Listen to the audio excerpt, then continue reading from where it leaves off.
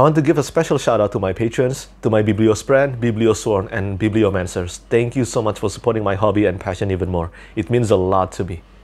Hi everyone, Petrik here. Today's video is a book haul video, and yeah, I will be talking about all the books that I got in the month of May. This month I got 21 physical books, so yeah, that's a lot again. And I'm truly thankful because I remember, I think it was the first time I started BookTube channel. I remember back then that I mentioned that I won't be doing monthly book haul video because I never thought that I would be receiving or buying a lot of physical books within a month. I am obviously happy about this, but my bookshelf and my limited spaces definitely aren't happy about this. So let's begin. The first 5 books that I'm going to show you, these are Berserk Deluxe Edition by Kentaro Miura. This is not a cheap edition, and as you can see, this is still wrapped in plastic. I haven't opened it yet. This is quite likely the most gorgeous looking physical book for manga series that I've ever seen. They are certainly not cheap, and I honestly didn't expect that I would buy this edition. But after seeing it in person in my local bookstore, all 10 of them, all deluxe edition, I decided impulsively to buy the first 5. So this is a photo of the first 5 volumes of the deluxe edition that I put on my bookshelf. I'm using photo because lifting them all at the same time is very heavy. I mean, each volume is like 2 kilograms, so yeah. But Berserk has always been one of my favorite manga series of all time. I think Kentaro Miura was a genius. It is such a shame that he has passed away. And this manga series has always been one of the best and one of the most special manga series for me since almost 20 years ago.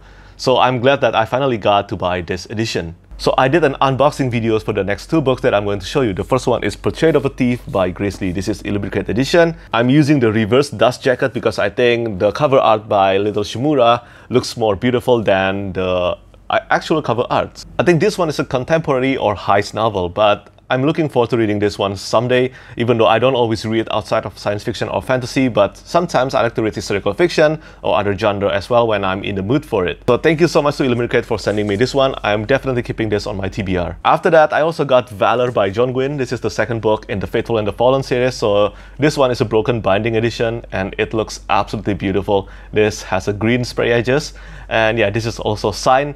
And I think a lot of you know already that The Faithful and the Fallen is one of my favorite series of all time, and having a hardcover to this series will always means a lot to me. So thank you so much to the Broken Binding for sending me this one. And speaking of Broken Binding, I actually got another book from them today, and it is Before They Are Hanged by Joe Abercrombie. Yeah, this is the Broken Binding edition. Again, this is a reprint of the original hardcover, and look, this is so pretty, right? Yeah, this is the spray edges, so it will match and it will connect with the first book, the blade itself. And other than that, this is the end paper, and this is also signed just like the first book, yeah, with a matching number. But one of the most special thing about this edition is that the naked hardcover looks like this. And take a look at the spine. Ta-da! Body found floating by the docks. Yeah, if you have read this trilogy, you will know who said that quote, and this is one of the most iconic quotes from the series.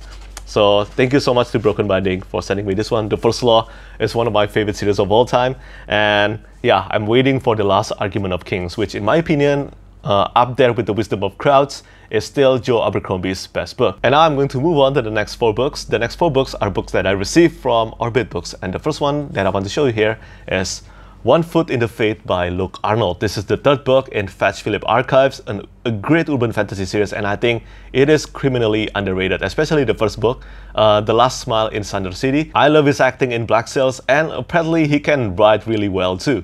So The Last Smile in Thunder City and the second book, Dead Man in the Ditch, both of them, I think I gave both of them 4 out of 5 stars. I think they are great urban fantasy, but I don't know whether this is the final book in the series or not, but either way, I definitely will read this one. So thank you so much to Orbit Books for sending me again a copy of the series. The series takes place in a city that has lost its magic, and each book in the series so far has a very standalone tone to it. Then the next book that I got, this one will be kind of a surprise. So this is Jade Legacy by Fonda Lee. So yeah, this is one of my favorite books of all time, and I did an unboxing video of the Green Bone Saga Illumicrate edition hardcover already.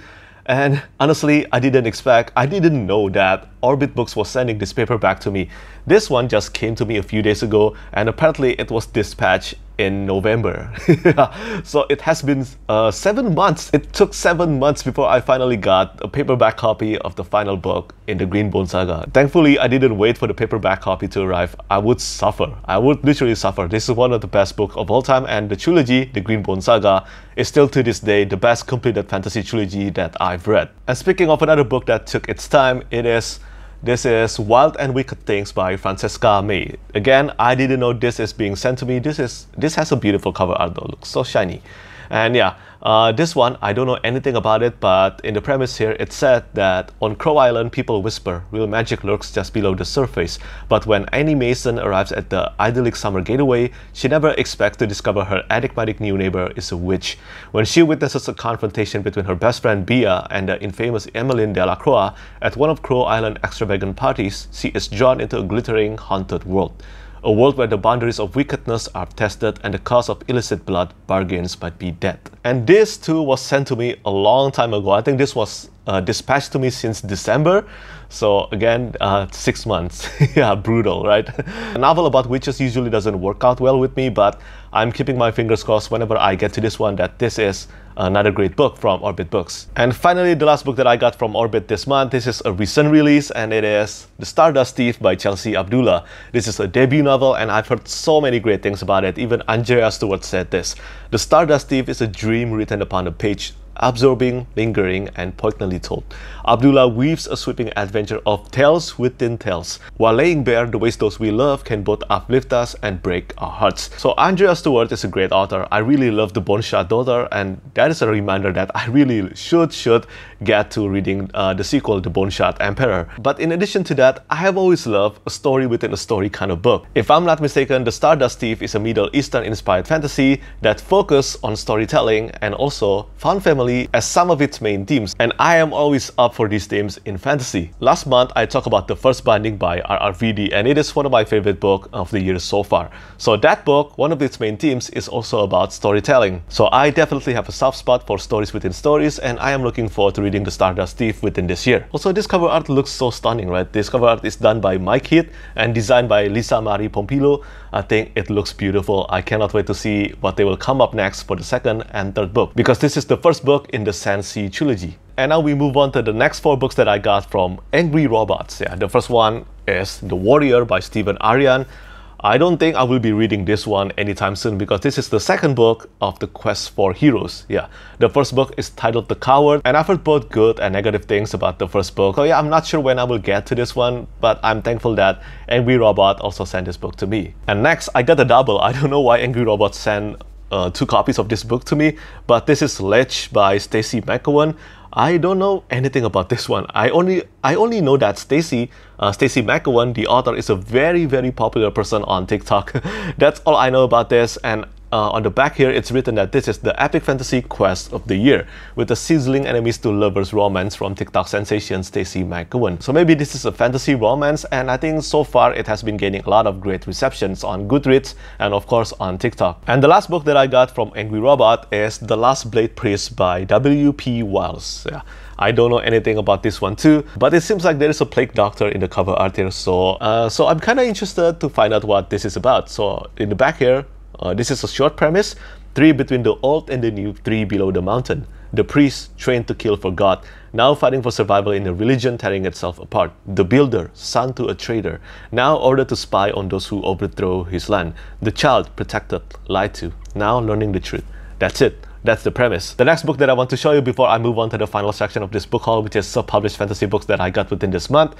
This is an illustrated book that was sent to me by a local author. Yeah, and it is an illustrated book titled The Doll Maker. Yeah, look, this is so pretty, right? This is written by Ong K. Jen and illustrated by Catherine Anesta. If you love reading books by Charlie Mackesy, I think you will have a great time with this one, and you should take a look at this. This is the front, The Doll Maker. It is dedicated to the beautifully broken, you are beloved. And yeah, this is published by Shadow Stories. And here, I'm going to show you some of the artworks in this book. I think it's pretty. See? Yeah. I really liked it. This one only took about, I think, 10 minutes or 15 minutes to read, but it is worth it. The publisher has actually told me that They plan to make this available worldwide, so I'm hoping that it will be available soon. I'm going to leave the link to their Instagram page on my description. And finally, the final 5 books on this book haul, all of them are self-published fantasy books, and the first one that I want to show you, this is of course, Legends and Lattes by Travis Baljery. So I've reviewed this book, I think last month. I've talked about this book quite plenty of times, and I really loved it. I think this is the wholesome fantasy book that you didn't know you need. Whether you read only grimdark fantasy or only epic fantasy, I think this one is worth taking a look. It's so wholesome, so comforting. I think we all need some comfort right now. And yeah, give it a read. This one is only about 200 or 300 pages long, and this one is signed by the author. Yeah, I'm really thankful that the author decided to send this book to me. And Legends and Lattes by Travis Baljery has been signed to be traditionally published sometime within this year or maybe next year. We'll see. I think they will come up with a new cover art, but if not, if they decide to go with this as their cover art as well, I'm hoping that will be a hardback edition because I want this in hardback too. Then the next book that I got is King's Radiance by Luke Schultz. So this is a recent release, and I talk about this book in my second episode of SFF Spotlight. So I'm not going to mention the premise again here, and this actually looks like a pretty book. Look, this is the front page, and I also want to show you this. This is the map. The map of Zapur. The setting of the series, I think this is a beautiful looking map. And also, I want to show you this. The chapter art, yeah. It seems like each character POV will have their own unique chapter art to it, and I love this kind of addition to my fantasy books. And I have actually heard from the author that this book, King's Radiance, One Piece is one of the main inspiration behind this, and yeah, that's all I need to hear, really. The cover art to King's Radiance is done by Brush 7, and if you love From Software games, I highly recommend you to check out Brush 7's artwork. Then the next one that I got is The Sun's Blood by Jeremy Bai. This is the first book in Heirs of Sun and Storm series, and this is a progression science fiction and fantasy series. So I haven't read anything by this author, but the premise sounds interesting though. Immortal cultivators are outlaws. They are hunted and executed, and their magic is illegal. Anti-cultivation propaganda posters are plastered on every street corner. The counter-cultivation division investigates. The allied black corpses are sent in for the kill. None are spared. Mercy does not exist. But did the cultivators really bring the war of tribulation? Are they actually responsible for the heavenly curse? Are they truly the bloodthirsty psychopaths the government paints them to be? Wang Fan, a homicide detective, believes that officers like himself are tasked with championing the rights of the common citizens. But when a seemingly routine case goes awry, he finds himself dragged into the darkness of the cultivation world. By the time he realizes the black corpses have the sniper rifles aimed at the back of his head, Wang Fan has no choice. He has to fight the system to survive. So this is published by Raidmark Creative, and the cover art is done by Joshua Raphael, which is an artist based in Indonesia just like me. And the cover art is designed by Sean T. King. Ta-da! It looks like this, and believe me, this one is very thick. It's more than 700 pages long. So yeah, thank you so much to the author, Jeremy Bai, for sending me this book. I'm looking forward to reading this one. And speaking of progression, science fiction, and fantasy, the next one that I got is 1,000 Li, The First Step by Tao Wong. So this book, this series has been recommended to me so many times, especially because I love Cradle by Will White. So I think this one is a cultivation and also Xianxia series, a progression fantasy series. It is written here that The First Step is the first novel in the 1,000 Li series, a book on cultivation, immortals, wondrous martial art styles, and spirit beasts, and will be loved by Wuxia and Xianxia fans. And if I'm not mistaken, this one will be 12 books long, just like Cradle series by Will White. Finally, the last book that I got, this is A Crown of Madness by Ryan Beatty. So this one, this is a Witcher-inspired fantasy book. I've read only the prologue and the premise of this book, and I am very convinced that this one, at least the beginning, is very inspired by The Witcher. So the cover art looks so gorgeous though, look at this. This cover art is done by James Teagan of Bookfly Design, and this is the map of the book. This is the first out of 5 books in the Grim Hunt series, and I want to say thank you so much to the author for sending me this book. I haven't read this book yet, but if you love The Witcher, maybe take a look at this one. And before I end this video, I want to show you something that I got. And this one is not sent to me by a book publisher, but this is sent to me by The Black Piper. I think a lot of you who love Stormlight Archive know about this soundtrack already. So this is Kaladin. This is the soundtrack to the Stormlight Archive, with music composed, orchestrated, and conducted by The Black Piper. And I'm really thankful that they sent me this copy. I mean, it's been a while since I got the CD, you know. I think this soundtrack is meant to be used to accompany while you're reading The Way of Kings. And yeah, I also got some bookmarks. This is a set of bookmarks by Botanikasu, illustrated by Botanikasu, and they are The Way of Kings inspired. So the album Kaladin has received a lot of great praises from readers and, well, listeners. And right now, the Black Piper is currently planning to do another book soundtrack, and this time it will be for the Lightbringer series by Brandwick, so make sure to pay attention to that. I will be talking about this more in my SFF Spotlight once I have more details. So yeah, that's it for today's video. That's all the physical books that I got this month, and also the album that I got. So do let me know what you think about my book haul this month, and let me know what books you got within the month of May. As always, thank you so much for watching, and thank you for your support. Bye bye.